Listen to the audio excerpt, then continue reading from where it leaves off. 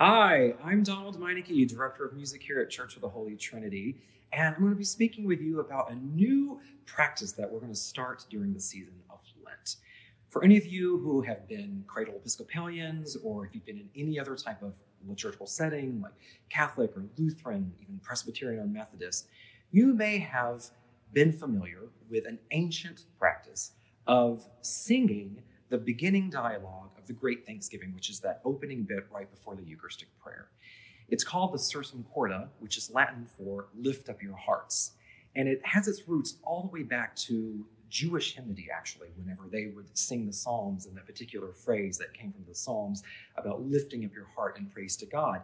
The tone of that hymn is what the Christians took and made into their chant dialogue at the beginning of the Eucharist. There are three lines that we're going to sing at the beginning of this Eucharistic liturgy, and it's text that you're already familiar with because we say it every single week, but we're going to sing it this time.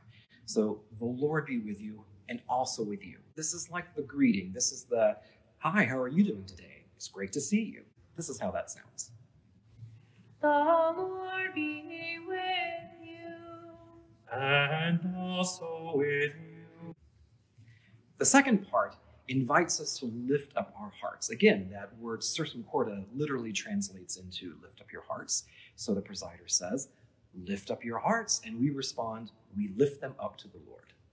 Lift up your hearts. We lift them to the Lord. The third part is the presider inviting us into thanksgiving. If you know anything about Latin, again, the word for Eucharist literally translates into thanksgiving. And so the presider says, let us give thanks to the Lord our God, and we respond, it is right to give him thanks and praise. It's a way of the presider saying, I'm going to pray on your behalf, and the assembly then says, yes, your words will be our words of thanksgiving as well. This is how that sounds. Let us give thanks to the Lord our God. It is right to give him thanks and praise.